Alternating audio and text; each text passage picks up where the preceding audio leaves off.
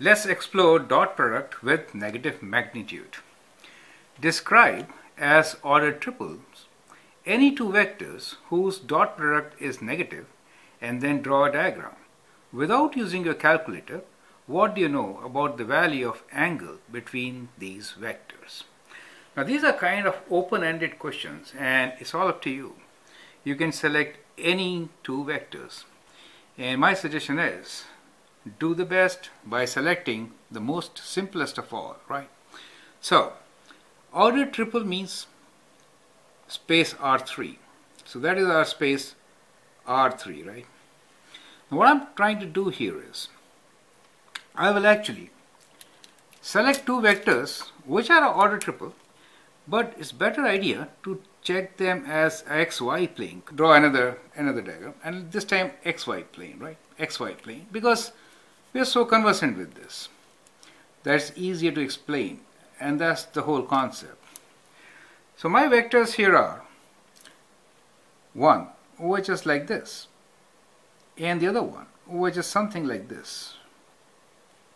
Now if I have vectors with obtuse angle, I know their dot product is going to be negative.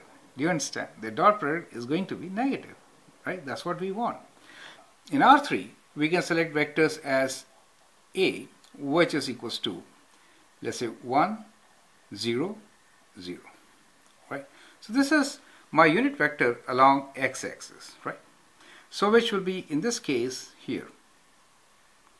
That's my 1, 0, 0 unit vector along x-axis. And the other one which I want to select actually is along the y-axis, and that will be B, which will be now on the negative side of x, correct? So in that case I want here to put B as for x negative. We want to move negative, right? And then some positive y. So let's say negative and 1 and 0. Do you see that part? So that is my vector B. And I'm not trying to complicate it. It's a triple, so I'm just keeping that z 0. So I have a vector in this plane itself. Do you see that? So now if I have to plot this, then the other vector is actually minus 1, means I have to move one unit this side and then 1 on this side, correct? So that is my vector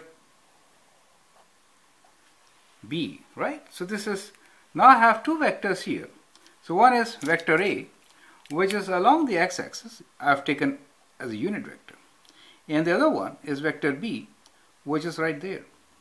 And the angle between the two, as you can see now, is more than 90 degrees, correct? Now since the angle is more than 90 degrees, the dot product is going to be negative, correct? On the first part, that is, now we have two vectors whose dot product is going to be negative, right? Since we have taken the angle between them as obtuse. Now the second part of this question is, without using your calculator, what do you know about the value of angle between these two vectors? So we know one thing about it, and that is the angle between them is obtuse, right? Angle between them is obtuse, correct? So that is what we know. So this angle, as you can see, it has to be obtuse, so it is more than 90 degrees. Only then you get a dot product which is negative, right? Now I can actually show you dot product here. Now if I say what is dot product of A dot B, so it is basically the component like this. Do you see that? So that is the value of dot product, correct?